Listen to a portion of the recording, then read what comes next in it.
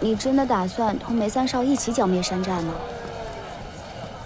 南霸天是我的义父，但我从小被他逼着干坏事，我也见识到了他是如何对待那些不听话的兄弟们。瑶瑶，自从你出现后，让我明白了什么是正确的，也让我清楚了，我对他来说不过是一个替他卖命的工具。当我失去利用价值时，他只会像杀一条狗一样来杀我。小宝，我觉得你做得对。瑶瑶，你放心，等我帮三少搞定这件事之后，我就带你远走高飞，咱们浪迹天涯。只要跟你在一起，去哪里都行。去那边看看。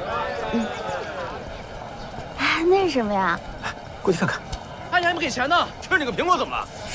看什么看？啊？这不是小宝和碎大石吗？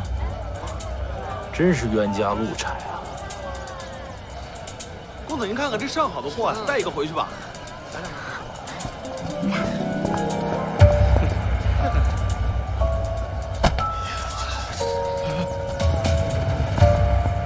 小宝爷。